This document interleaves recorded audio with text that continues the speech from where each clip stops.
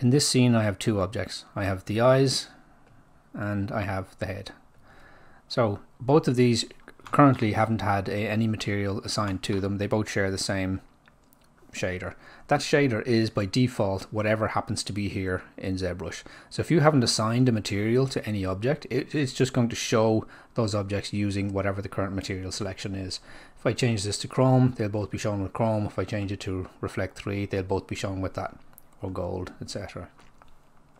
So if I want to assign a material to an object, I just have to make sure that that is selected. Go to the material that I'd like.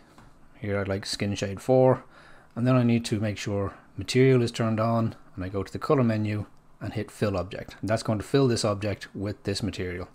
So color, fill object. You'll notice that nothing seems to happen, and that's because, as we said before, whatever the currently selected material is will be shown on all objects, regardless of whether it's been assigned to them or not. So now that we have assigned it to the body but not to the eye, if I change this material to chrome, you'll see that the eye is taking this because it hasn't had anything specific assigned to it yet. So whatever I change this to, the eye will adopt, but the body is staying at the skin shade 4 because we actually applied that to it. So think of this as like a Lambert 1 shader in Maya or something.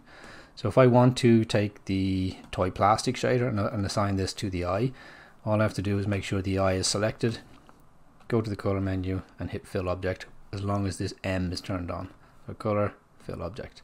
So this is now assigned to the eye, and now you'll notice that if I change any other shader, any other material, nothing's going to happen because both of these have been flooded with a material. We've filled that object, both of them. I'd recommend you take this fill object button and put it down near your color, because that's where you're mostly going to be making these assignments.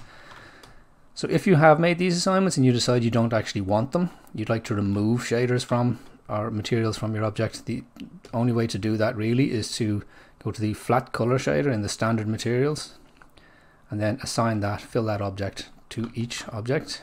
So now I've selected the head and the eyes. I'll hit fill object, and that's now been assigned to both.